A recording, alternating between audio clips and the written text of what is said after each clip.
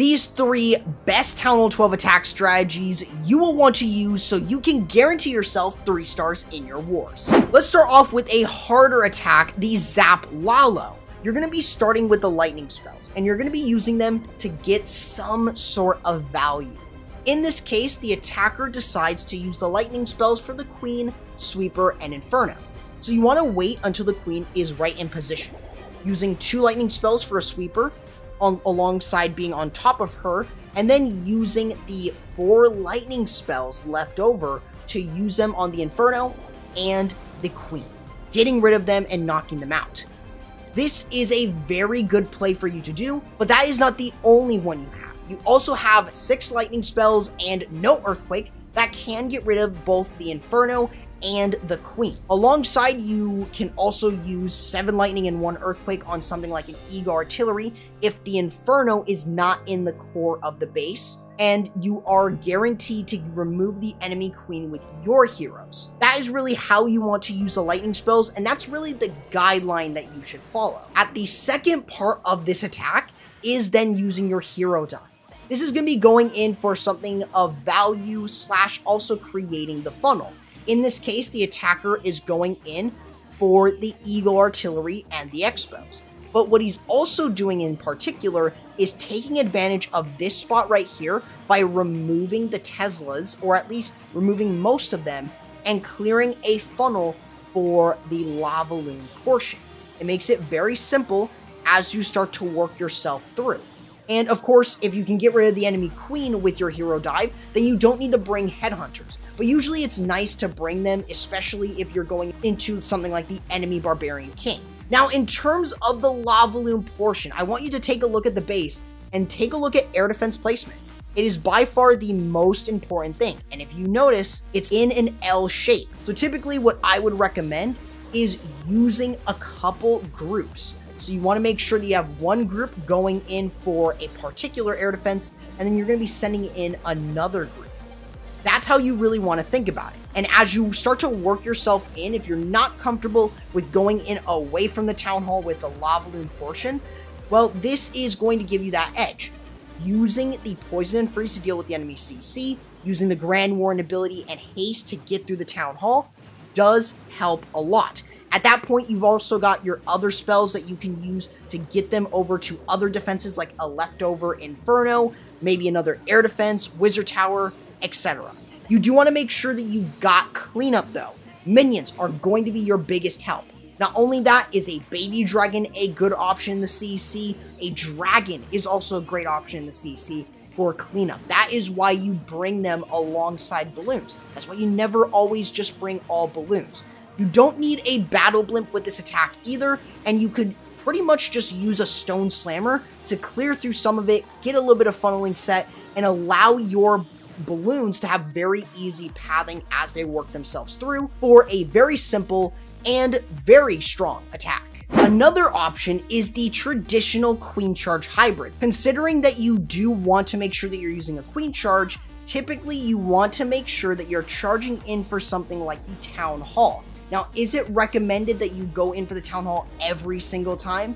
No, but if there is an area of high concentrated DPS, like in this area here, chances are it is better to go ahead and use the Queen Charge in this area, especially since the Town Hall is surrounded by some other heavier point defenses alongside some Expos. So you do want to pay very close attention to that. So you do want to try and create the funnel. Something like Sneaky Goblins, Baby Dragons, maybe even a Yeti can also help create the funnel for your attack. As you start to work yourself in, you should use the Rage spell, and if you're going in for the Town Hall and preventing it from hitting your healers, use a Freeze. Make sure that you're able to start moving yourself through, because what you're doing at the end of the day is funneling. And in this case here, as an example, using the Barbarian King and the Siege Barrack helps create this part of the funnel. The Queen has already gotten rid of this area of the base, giving you some easy pathing like this, so you have some simple pathing already set for your hybrid. So now as you're working yourself in, you should use an early heal spell.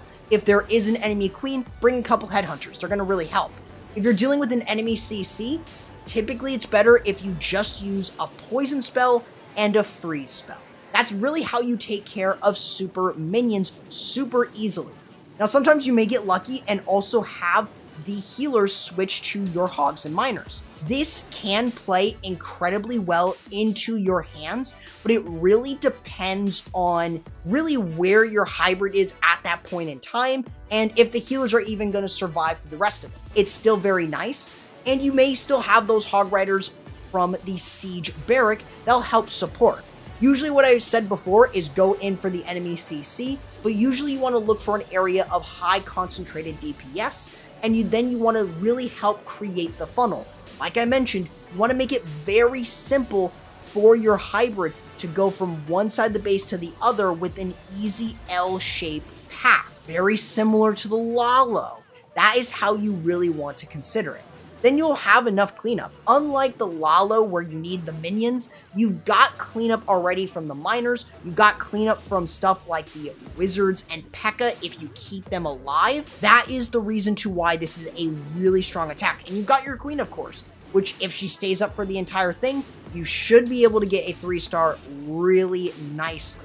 And you don't really need to worry about super minion CCs, just like how I showed how to deal with them. Last but not least, we always have Zap Witches. In order to use this, you're going to be using the lightning spells against 2 adjacent infernos, no matter if they're set to multi or single. Typically, you want to use 4 lightning around an air defense and 1 earthquake to remove them. This does help a lot in terms of pathing, but also just removing other structures very easily without having to go ahead and use just the lightning on just the infernos. Then you want to start sending in your super giants or golems and then your witches. You're going to use these super giants in more of a semicircle with the witches, and then you could also bring some other support units, such as the use of super wizards if there is some heavier chainable buildings on the outside, or you can bring super witches if you want some extra tankage. Overall,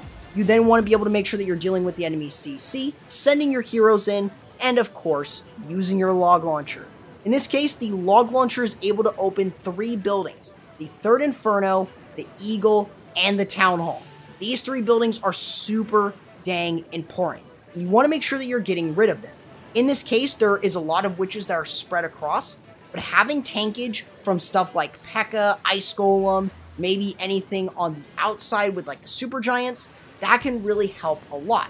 As you can see from here, as they work themselves down, while they don't necessarily have a jump spell to get them into the town hall, that's fine. Because what you've got at the end of the day is enough of a push from one side of the base, which could consider to have more witches, especially if you have like a barbarian king or a lot of tanks, and of course your archer queen going in and dealing with the town hall, along with something like a P.E.K.K.A. and Ice Golem. This offers you a ton of value, and typically you really don't need the Grand Warden ability. You can actually swag the Warden ability if nothing locks onto your log launcher. If the log launcher does get locked on, however, use your Grand Warden ability early. You want to protect it for as long as possible. Other than that, it is a very simple 3-star attack strategy, and by far one of the best in the game, alongside the Lavaloon and the hybrid. So if I were you and choosing any of these 3, choose your favorite, and also choose exactly what the base is going to offer you. Which of these 3 is your favorite attack? Let me know down in the comments below. Also, consider subscribing and ringing the bell for more content like this if you want to see some more in-depth breakdowns for attack strategies for Town Hall 12 or even for a more general audience. Consider also using my code CORRUPT before purchasing the Gold Pass, and I will be seeing you guys in the next video. Corrupt, signing out.